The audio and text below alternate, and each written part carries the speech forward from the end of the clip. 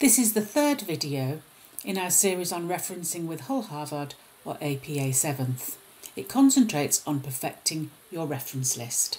Reference lists need to be ordered and formatted correctly. So here you can see the differences between the Harvard and APA styles. Both need a heading, they are ordered alphabetically by surname, and then there's some differences about how we space and indent them. Just follow the rules for your style. Here's an example of a book or ebook entry in a reference list. Generally, you need the authors, the year, the title of the book and the publisher.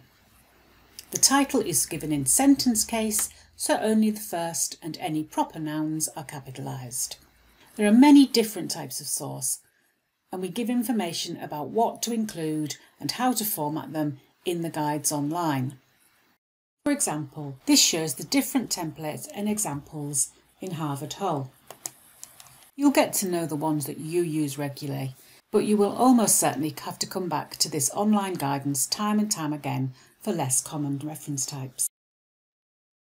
As you can see, APA is very similar, and we do link to some excellent online guidance on our pages too. The most important thing about a reference list is that it should be formatted consistently. If you just cut and paste references from different places, it could end up looking awful like this one. This is a much better example, as the templates and formatting instructions for Hull Harvard have been used consistently throughout. So just remember to use your referencing guidelines and you should not have any problems.